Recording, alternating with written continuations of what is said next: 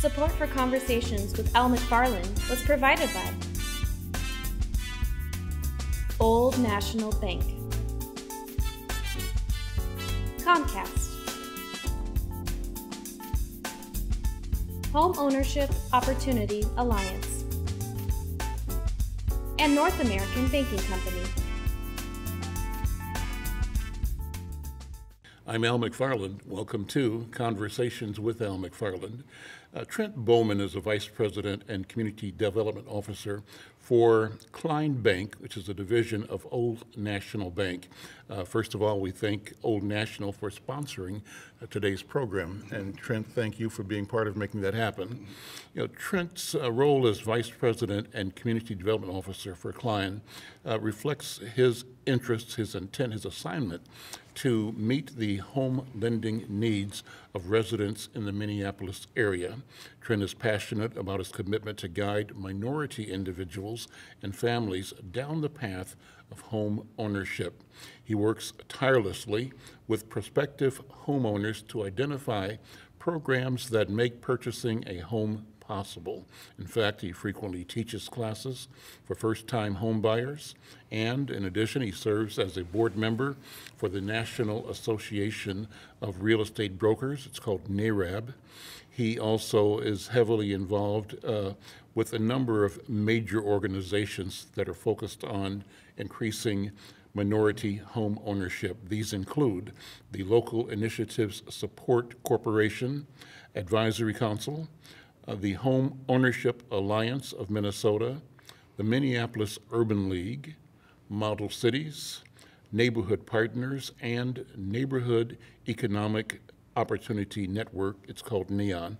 Trent himself is a native of North Minneapolis and a proud graduate of North High. Go Polars, right?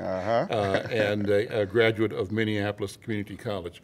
Trent, thank you for being here. Good to see you again. Thank you for having me. And thanks for the support of Old National, supporting the work of NAREB and of Home Ownership Alliance to advance this cause of creating wealth in our community. And so you've been an advocate of getting the right information to people at the right time, exactly, so they can get on the path of becoming home owners. And you always caution people, don't run headlong into something that you're not prepared for. Right. Preparation is everything. Talk about your philosophy, how you try to help people be realistic and therefore successful as they move towards wealth creation through home ownership. Thank you, Al. My philosophy, and one of the things that I'm very passionate about, and one of the things that I push, is this is something that you just don't do over the phone. You have two sets of numbers that are affiliated with you that are very important, and that's your date of birth and that's your social security number. So why would you give that information to a voice? I'm a firm believer, especially for first-time home buyers, especially for people of color in the community, is that you need to have options. You need to go through the process, and that process starts with a consultation. Meet with your loan officer. Do that one-on-one consultation. Understand the products and programs that are available for you.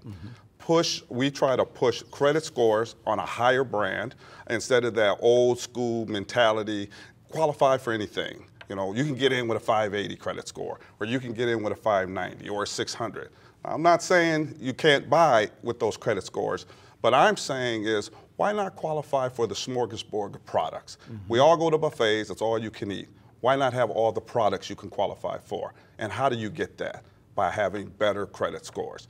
My passion now is push the higher credit scores. Let's get people in with the 680s, the 700s, and then let's map out. Don't be afraid of having good credit. Exactly. Thank you. Don't be afraid. Right, Yeah, right. Right. Good credit is a blessing. That's right. It's not, it's not a penalty. So everything in life now is being generated based on credit scores. Getting a job, your insurance, all of these things are being based on, or your premium or what your percentage is going to be based on credit. So why can't we as a community come to the game, come to the table with the better credit scores? So when you come to see me, I'm going to lay out all the products that are available for you, whether it be our in-house product, which is the Home Manager program, whether it's FHA, whether it's Minnesota Housing, the startup program, whether it's Home Ready, which is a conventional 3% program. I'm going to lay out the difference between the principal and interest payment and then lifestyle. What is your lifestyle? Let's ask the people the questions. What do you enjoy doing? Do you have kids? Are they in extracurricular activities? Buying a house should be something to enjoy, not something where you're pressing or you start making excuses for yourself. Well, I got to get a second job, or I can have my brother live with me. We know these things aren't going to happen. So let's get the people the dream home they can afford.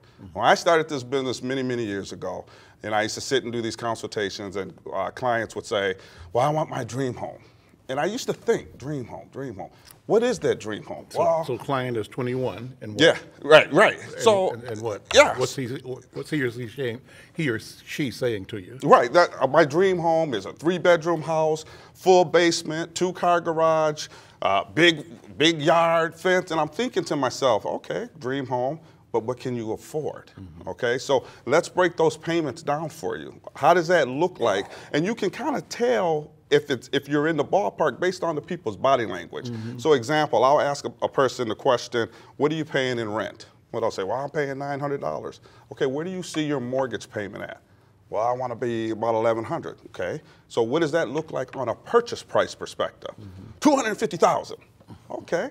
Well, let's look at the numbers based on $250,000, and does that equate to an $1,100 payment? So once you run the numbers, you kind of see where it's at. Now you got about a $1,500, $1,600 payment.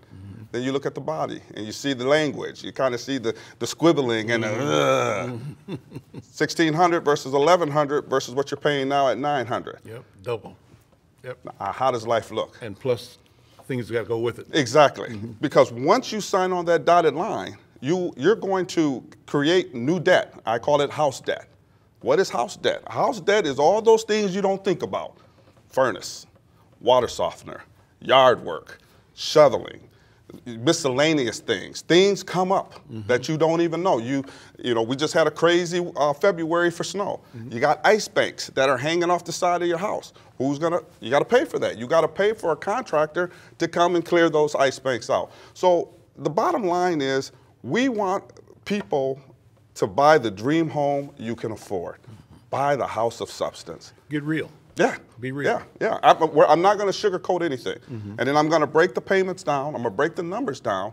And then once we have a good feeling and we have a positive number and what this individual can qualify for, that's where our real estate partners really come into play, because they're the key.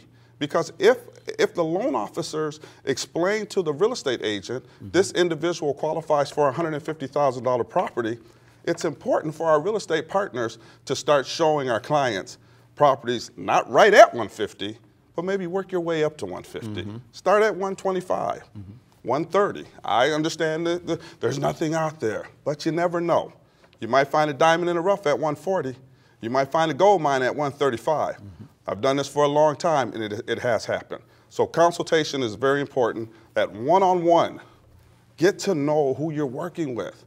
This is one of the biggest investments you're going to make in life. This is something you can pass down to your kids and change the narrative. And that narrative really, Al, changes with credit. I hear it all the time. And again, I'm not telling anybody, if you need to buy and your credit scores are where they're at, God bless you. But what I'm saying is, let's change that narrative. Let's come to the tables with the 680s and the 700s and the 740s. Let's qualify for all the products and let us make us where we can make the decision because we have options. Don't pigeonhole yourself into one product. I teach first-time home buyer classes, and I can honestly tell you, after a class, there's always one person, maybe two, sometimes three, that will come to me and say, Trent, I didn't know I had options. All I was told was FHA. Well, what's your credit score? Well, I have a 740 credit score. So they didn't talk to you about some of the other options and the down payment assistance programs that are available? No. So now I'm giving you power now. So go back to your own officer and ask the questions. That's a real challenge in our community. One of the stories that I had heard years ago, Trent, talked about you know, the conditioning that we have in our community that sometimes does not serve us well. And it's not based on what we've done, it's based on historical inequities and disparities and, in some ways, discrimination in the industry that reflected the culture of discrimination. For example, I would hear that as a result, when African American people looking for a home would go and ask a lender for, you know, a mortgage, if the offer was accepted, they would be so relieved because they were so stressed that they would say thank you and take it, or if they got a no, they would internalize that so deeply and give up and walk away. Both answers are wrong. You can do whatever you want to, but by comparison, our European brothers and neighbors and friends will say, yeah, I like that offer, but let me go to 5 more banks. Right. Since I know I got one, let me go and ask 3 more or 2 more or 5 more and negotiate the very best rate. So part of our training has not been training to have us be that intentional in shopping for the best rate. And that equates to sort of not being prepared in general. And how do we address that? Well, you're addressing that through the conference coming up next week. NARAB is putting on a project in North Minneapolis at the John B. Davis Education Center on West Broadway, talking about home ownership. Talk about that project. Right, thank you. Yeah, it's the NARAB Housing Fair. Old National Bank's one of the major sponsors.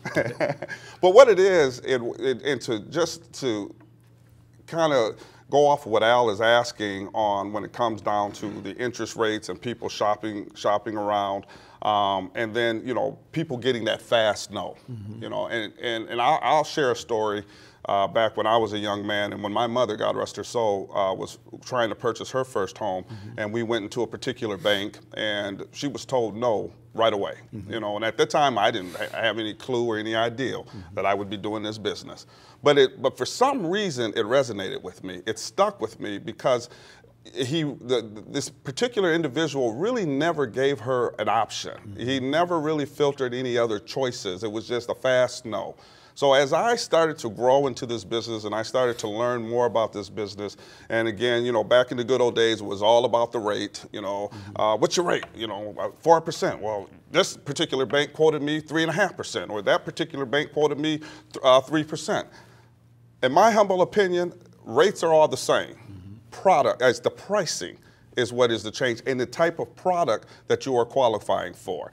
Because conventional rate might be different from FHA's rate.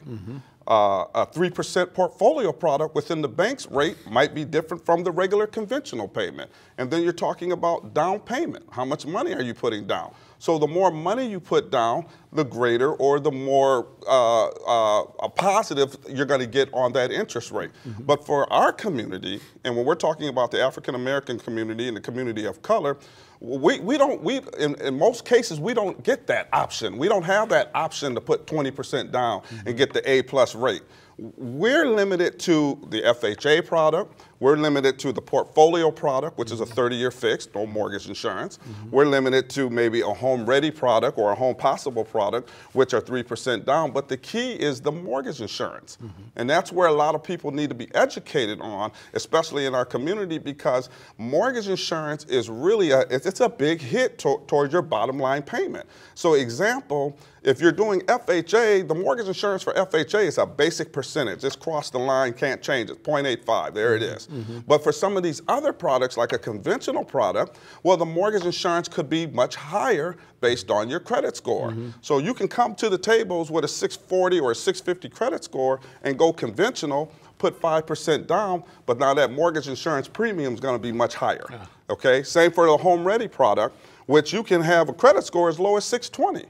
But what's going to get you is that mortgage insurance. That mortgage insurance premium on a home ready product at 3% down could be somewhere in the ballpark of 1.8 or 1.81%. Double. Do the math. Yeah. You know, so based on that loan amount that you're trying to get, you might have a mortgage insurance payment of $250, $260. So that's why the education of product, programs, consultation, credit scores higher, because the higher your credit scores are, lower the mortgage insurance, more opportunity. You're not pigeonholed into one product. So what we're trying to do with the NARAB event on Saturday the 13th of April is to bring the community in and let them ask questions. What are your challenges? You're going to have professionals there that are there for you to answer the questions. Never let anybody give you a fast no, because it's always a slow yes. And with that slow yes, my philosophy is always about, again, I go to the process. If it takes you 60 days, if it takes you 90 days, if it takes you 120 days, if it takes you a year, what is the objective? Get the house. Get the house. And get it right. And get it right. Trent Bowman, Vice President, Community Development Officer for Klein Bank, a division of Old National Bank, sponsor of today's program. Thank you so much for being here. And remind you to join Trent and join me. I'll be moderating for the homeownership fair at the John B. Davis Education Center on West Broadway. It's from 10 to 2 on the 13th of April. Yes. Get the information you need. Get on the path to owning a home. I'm Al McFarland. This is Conversations with Al McFarland. We'll see you next time.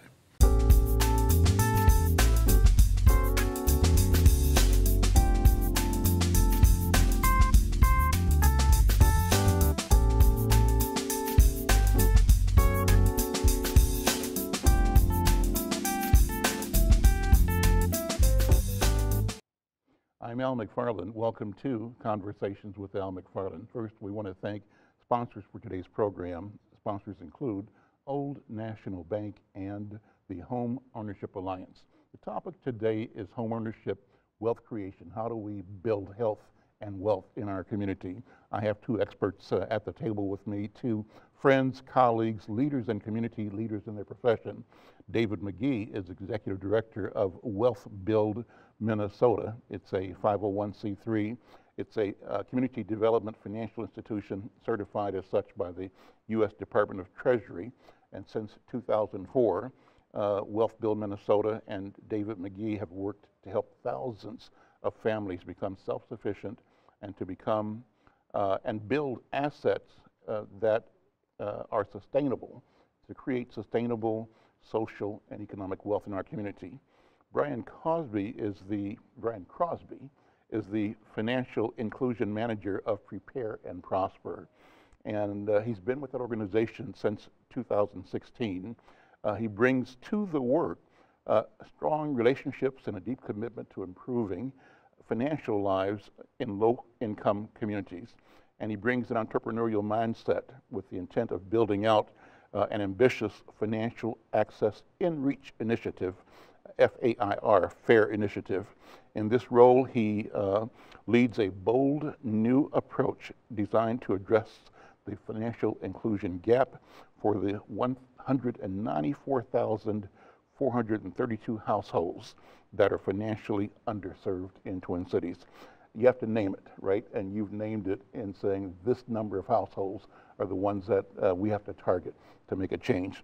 Gentlemen, thank you both for being here. Let me ask you, first of all, David, to talk about the vision, how you started, why you started Wealth Build Minnesota. Yeah, that's Build Wealth Minnesota. Excuse me. Yeah, Build Wealth Minnesota. And thanks for having me today, Al. And, me and my wife had initially started Build Wealth Minnesota after been in banking for a number of years, and it was kind of a spiritual move for me to begin to start giving back to community after traveling the country, auditing banks, and doing everything in banking with the exception of being a teller to give back some of this information to our community. So we started a training and education component that's going to the community and start training underserved folks to be underwriters. And those are the ones who decide whether or not you get a loan or not, was the initial focus. And then we started to see the rates drop, and we started seeing some predatory practices.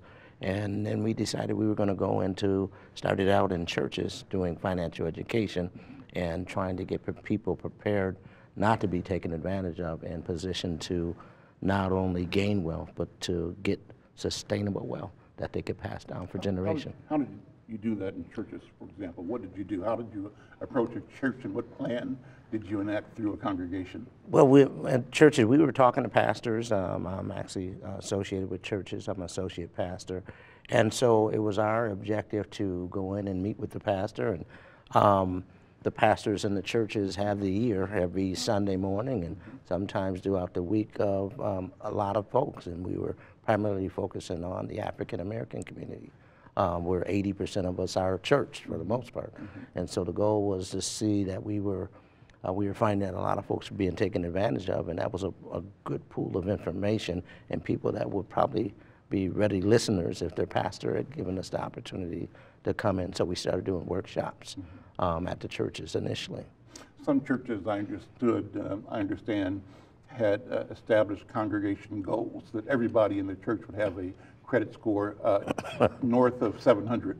I don't know if you've dealt with those churches at all or not. How does that sound as a strategy, though? That sounds like a great strategy, a little high bar to reach, but a lot of times we had a lot of challenges with that because people go to church for spiritual matters, not financial matters. Right. But a lot of times our financial matters put such a damper on our spiritual health and our overall health for the most part. So we were finding that, and then we started developing this family stabilization plan as our primary program, where we took about 11 different programs and put them into one long, intensive, and comprehensive process where cohorts of families would go through 10 to 12 weeks worth of intensive financial training, like going to college. You and your family are going to financial college to get yourself acclimated to systems around finances, and then we paired them up with coaches that would work with them for another 18 months and up to 2 years worth of time to really make transformative change in their lives, always giving them opportunities to build wealth and learn systems to stop wealth from draining out of our households, and really learning systems. I mean, there's a lot of systems that are good and bad, and we perish because of lack of knowledge. And so our goal was to get that knowledge and information into these families so these families can be a lot more stable and begin to start building economic wealth and assets. Bryan, what's the vision at FAIR, the Financial Access in Reach initiative? Tell me about that. So, like you mentioned, with FAIR, we have 194,000 households, so that's obviously more people than that, but households in the Twin Cities that are disconnected from a financial institution. So what we wanted to do is create products and a process that would help to bring those people back into the financial mainstream, because I think, as David can speak, if you're talking about building wealth and home ownership, you do need to be connected to a bank and to be able to begin to make some of those relationships to start moving up that ladder. So why are these households not connected with a financial institution? What are the stories? Maybe there's some anecdotes you can tell me that sort of typify or share experiences people have that keep them either out of or unable to or unwilling to or unsure of how to be connected and to take advantage of the opportunities that these systems can provide. So I think there's a lot of folks that self-select out of the financial mainstream, and I think a lot of the time is because accounts aren't built for them. A lot of times we're dealing with people who have volatile incomes, who may make a lot of money in the summer and not in the winter, and they may feel like a bank account doesn't follow them through those ebbs and flows. So we have a lot of people that we see that have gotten into a cycle of overdrafts. If their account didn't follow them during a downtime in their income, now they're in an overdraft cycle, which will effectively kick them out of the banking system if they're not able to rectify that. So I think there's a lot of people who have chosen to get out of that industry, because the accounts weren't working for them. I think a lot of people have been, shut out and kicked out of the industry as well for the same reason. So I think, it's really just about finding accounts that really work for people where they are. So what do you do? How do you help them? So I think, and so the help you're providing really is not just for the individuals. You're helping institutions as well, it sounds to me, if you bring them together. I think we are. I think the help that we're providing folks is, again, we talked about, if you want to move up that wealth building ladder, you have to have a checking account. It's almost impossible to own a home if you're dealing with prepaid cards or check cashers and things like that. So we really wanted to kind of start with those foundations of you need to be able to spend your money safely, so you need to have a transaction account. You need to have a safe way to save some money. We know that our customers may not have a ton of money at the end of the month to save, but we want them to be able to put it into a savings account rather than a sock drawer or under your bed. And then there's the credit building. You have to have opportunities to be able to build your credit. The congregation that wants to get up to a 700 credit score, which is great. It is a high bar, but you have to be able to get those opportunities to start working on your credit. So, what FAIR is really a bundled set of accounts that does those three things. It's a transactional checking account, there's a savings account, and then there's a credit builder loan that helps people work on their credit history. You actually provide a loan? So the credit builder loan, it's kind of a hybrid product. I usually explain it's like a layaway loan. So it's a loan that's backed by a CD, and long story short is they are approved for a loan, which the bank kind of turns into a certificate of deposit. So they don't get that money up front. But then what they do is they make small monthly payments of $30 a month towards this $500 loan/CD.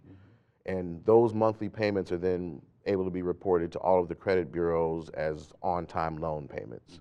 So they do that program, they're in it for 18 months. At the end of it, they get the $500 CD, so they've been building up their savings over that time, and they've also been building up their credit history and having those payments reported to the bureaus. Yeah. And so how do they turn that into opportunity?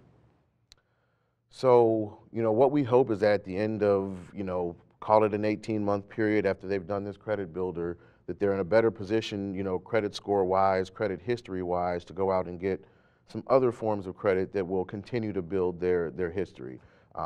This is really a stepping stone. It's kind of the first step in that journey. And, obviously there's lots of other types of, programs that, such as what Build Wealth does, and throughout the Twin Cities, other programs that will help people kind of build onto that. So it's really a foundational, product to help people start that process of building a credit report history. So, David, let me go back to you. You've spent 33 years in the banking industry. You've got sort of the insider's experience. You kind of know how the systems work, and you know where our people either fail or are failed by the institutions and the processes. What are you discovering as the major barriers to financial literacy, financial sustainability for our people? When it comes, go ahead. How much of it is internal in our side? How much of it is structural from outside? It's got to be a combination, I think. Well, I think there's the structural side. I'll start there. As Bryan was stating, banks have become more transactional, and banks have become much larger. And so there's not a value proposition a lot of times for our folks, where trust is a major challenge. We don't trust banks. We don't trust that system. Many of us have started it, and there's a lack of education from the bank. So as banks get larger, there's less hands-on. There was a time where years ago you worked with a bank, and the bank was a pillar of community, and you sat down and you got a banker, and the banker began to educate you about products and process. Has that ever been truly the case for the black community? I don't know that it has. I think maybe when we were back 30 years, 40 years ago, maybe 50, and they would come to our schools and they'd give you a little blue passbook. They'd teach you about savings, and there was a relationship at that time. But as banks got bigger and they're profit driven was their motivation, and a lot of the black community didn't have a lot of resources and assets to be appealing to a bank. And so the less assets and less opportunity for me to earn money, the less time I'd probably be willing or even able as a bank to put in, because it's not economically viable for me to put a bunch of energy into something where I'm not going to make money. And so banks have gotten more and more, the bigger they become, the more transactional they become. So a lot of times you call and you press 9, press 3. You know, Right. there's Not not a that person, human yeah. contact for the most part. What I'm liking about the Fair product is that they've made a relationship with the bank, that they can be that conduit between the bank, and then also utilizing distributors who already are on the ground, like a Build Wealth, that have a relationship and have become a trusted advisor. So there's touch all the way along the way. And then it gives us the opportunity to teach in detail through the financial literacy what this banking system means and how can that bank actually benefit the family, and what can this bank and being in a relationship with this bank do over time as it relates to saving me money, helping me to earn money, and helping me to move beyond just looking at a checking account or a savings account, an overdraft for the most part, to looking at some other financial products that could be opportunities for my family to actually start gaining wealth and assets. I'm Al McFarlane. This is Conversations with Al McFarlane. I'm going to continue with my conversation with my guest, David McGee, Executive Director of Build Wealth Minnesota. I said it right this time. And with Bryan Crosby, who's the Financial Inclusion Manager of Prepare and Prosper. And gentlemen, when I come back, I want to focus on success stories. What stories can you tell me that show that the work that you're engaged in is the right way, is pointing the way to financial solvency and financial sustainability in our community? And I'm also interested in giving people some phone numbers and websites that they can reach out to connect with you and organizations that you support that support our community as well. I want to tell people that are listening and watching on social media, like this program. If you like the kind of content we're creating, like this and share it, let people know that we're around. We think this is an important topic, important conversation. Stay tuned. We'll talk more in just a few minutes.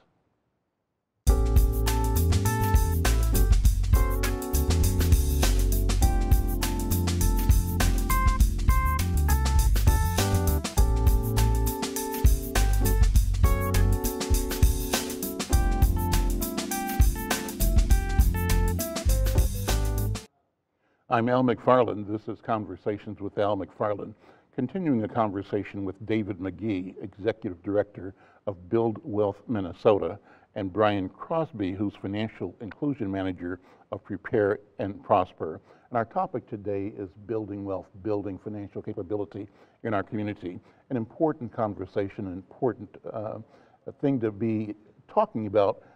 I feel this conversation ought to be had around dinner tables in every house in our community. Before we go, I want to thank sponsors, supporters for this program, Old National Bank and the Home Ownership Alliance in Twin Cities. Thank them for their support and their work to help build opportunity in our community. David, Build Wealth Minnesota. So the value proposition, you would say, is what? For Build Wealth. For Build Wealth is getting, I think our biggest is to get generational wealth creation to our community. There's been a lot of generational poverty, especially in the communities of color. And some of the biggest value propositions is getting them to build social as well as economic wealth and lower the cost of money through knowledge and wisdom and linking them to resources. So let's unpack generational wealth or generational poverty. What does it mean? When you describe that, how does it look? What has been the impact of generational poverty? And then what strategies, what knowledge will move us towards the solution side of that equation?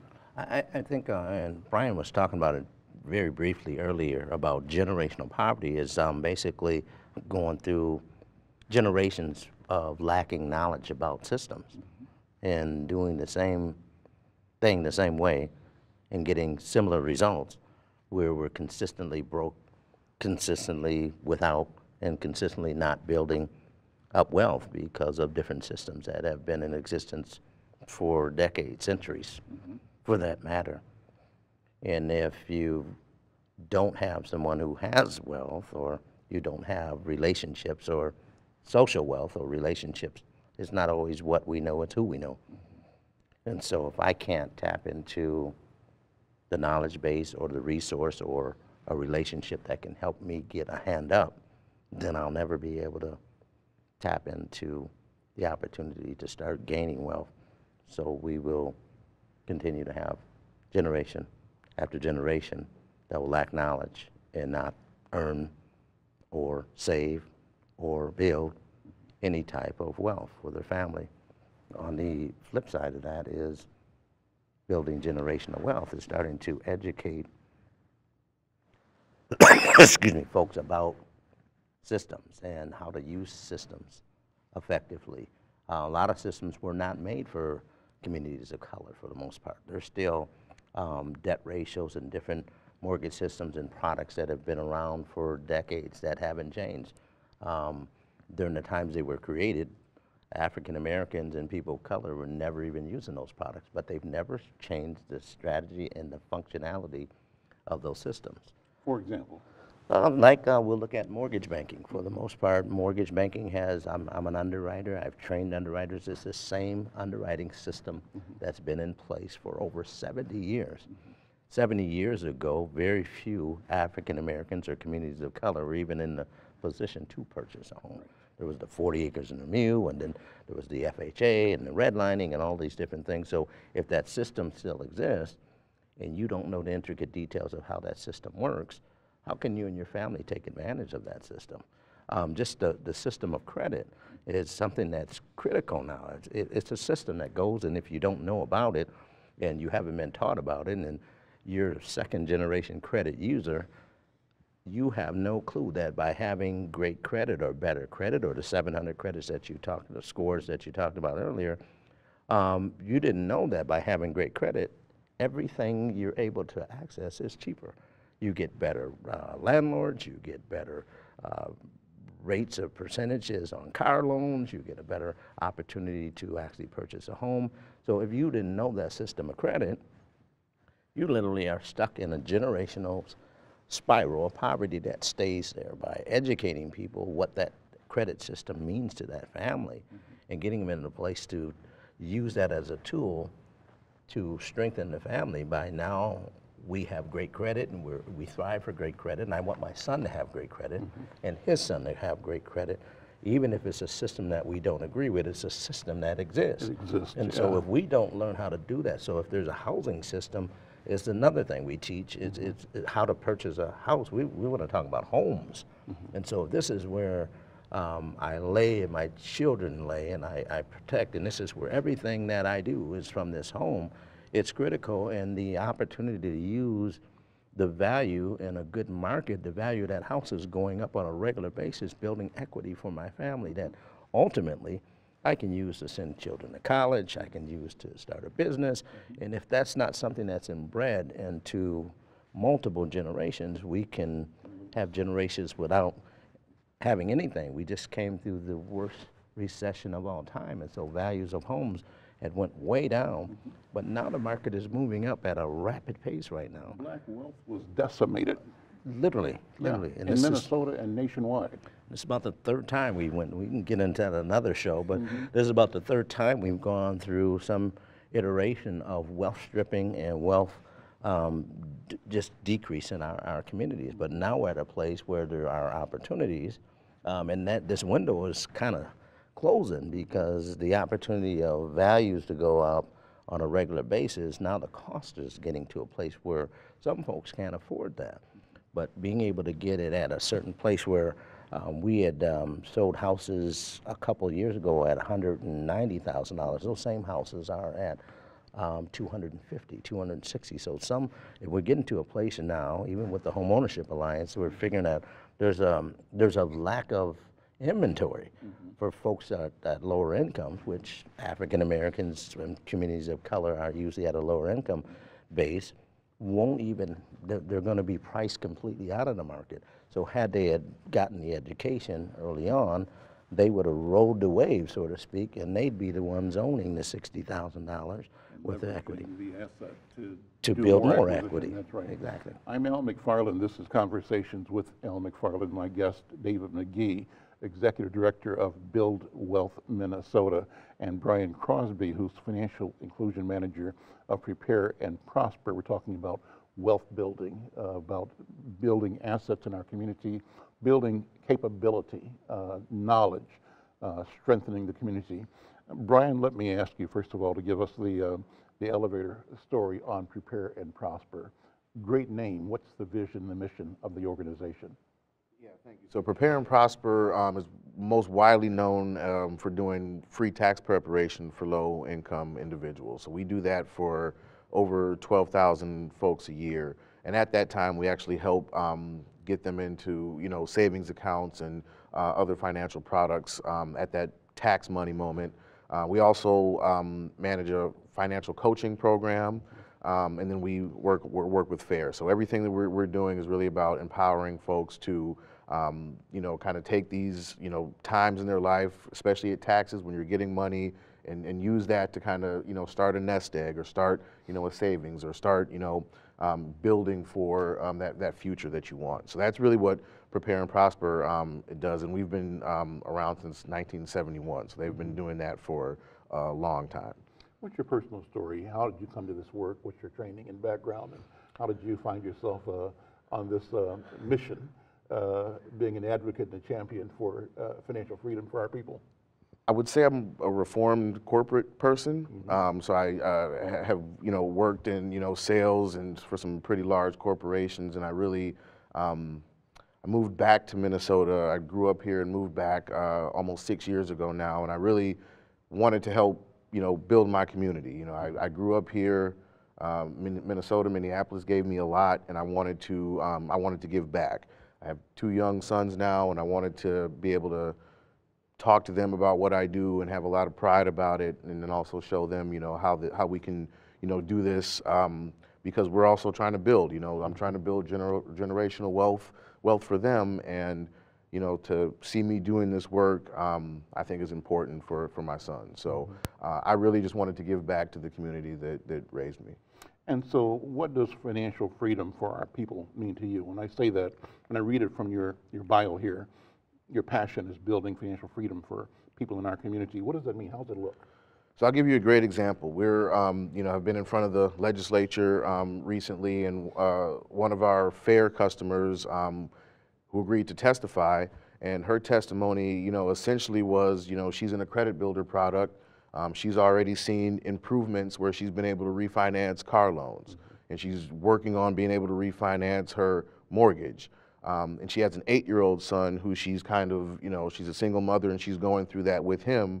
So she's able to have, these conversations with her son about what she's doing to be able to really bring more money into the household. Because if you're refinancing your car loan, because like, David mentioned, if you have a better credit score, you're going to pay less money. If you go and refinance a mortgage, you're going to have more money in your monthly budget, which is going to, trickle down to what the 8-year-old son is doing and what he's seeing in the household as well. So I think we're really building cases like this where, people are using these products, taking them to really, make a change in their life that's going to bring about, real positive things that they can build on, because again, we're talking about building wealth for the future. So, she's doing things right now that are helping her bring more money into her household, and her son is watching her do this. So that's the generational wealth that we're really trying to build. So that financial freedom to me is being able to, take initiative, make the changes that you want to make, and build to a better future.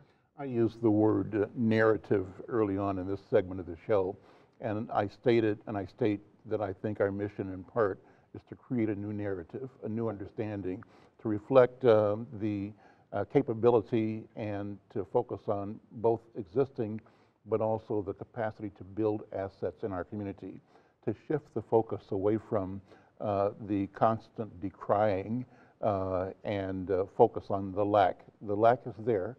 It's not deniable. You can't deny it.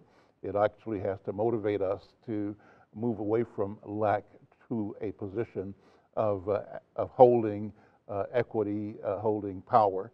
And so how do we change the narrative? My job as a communicator to write about it, but I'm asking you gentlemen to think about what it means, how important it is to shift the community's understanding about money, about power, about wealth. What do you think, brother? Yeah, I think as we're doing with our training and as the coaching is going, it's just starting to show people, like I said, about systems. And systems aren't, it's not rocket science. A lot of the stuff, you get an epiphany that, I knew that. It's just being exposed to, like I said, the intricate details of these systems and showing and exposing how they work. And why we're not a part of these systems is because we don't know the information. Some of the information has been hidden from us, but then a lot of the information is just blatantly in front of us, but we've never took the time to learn it. And what we're finding here lately, and I've been finding over the last 15 years, is that a lot of times people don't dig into the information because they don't see themselves in the information. And that's something if you've never generationally seen yourself. I had that same challenge. I'm a banker, a mathematician, and all these things, but when it came to investment, it was something that I had been so conditioned not to be a part of that I never got good grades in that area. And so now I've made it a point to bring that information and those systems and that knowledge to individuals about, you know, about what the stock market means and what stocks are and commodities are and how big a role we play in that system. Especially with African Americans, we are the biggest consumers on the planet. We set trends for spending money in good ways and bad ways for the most part. We have power. There's economic power in that spending, but if you don't understand that system and you're spending all this money, you're driving the economy. We drive a poverty economy as well as we drive a regular, the normal, traditional economy because of the way we spend money. And there are corporations that are making money and know that. And not knowing how that system works, you never see there's an opportunity to make a return for your family by knowing that, wait a minute, so we're spending trillions of dollars driving a system, but no one's giving us a royalty check, you know, but others are getting royalties and returns by investing in those companies that sell us those products. So why can't me and my family learn that system and invest in some of those same companies and reap the benefits and returns? We get the misery, they get the money, is one way I've described it. Yeah. But I go there and I don't want to be preaching, but we perish because of the lack of knowledge. Right. And that's one of the things is, so if you understand how the system works and you're willing to take the time, it's really not rocket science to actually engage in it. It helps us. I think what FAIR is doing with this new product, Prepare and Prosper is doing with this FAIR product is giving folks a chance on the ground level to be a part of an opportunity to change that narrative in the sense that you can start here and you can start saving. Hey, gentlemen, we're out of time. I want to take a minute or two to have you tell our listeners and our viewers how to connect with you, your organizations, and your mission. So let's start with Prepare and Prosper. How do they connect with you? Connect with Prepare and Prosper. Obviously, we have prepareandprosper.org is our website. There is a specific website for the FAIR product, so the Checking, Savings, and Credit Builder, which is fairfinancial.org. You can always call. My number is 651-262-2173. And if you have questions about, you know, what we're doing and how we're getting out to the community, I'd be more than willing to help. And David McGee? Yeah, we're at buildwealthmn.org. Buildwealthmn.org is our website. Our phone number is 612-877-4182. And if you're interested in taking any of the training under the Family Stabilization Plan, you can enroll right online. Well, thank you both, gentlemen. Thank you and good luck and continued success in your work. Thank you on behalf of our community. It's important work, and we wish you continued success. To those listening and to those listening, if you like this kind of conversation, share it, like us on Facebook, and stay connected. We appreciate your interest and your involvement as well. I'm Al Mcfarlane. This is Conversations with Al Mcfarlane. Support for Conversations with Al Mcfarlane was provided by Old National Bank, Comcast, Home Ownership Opportunity Alliance, and North American Banking Company.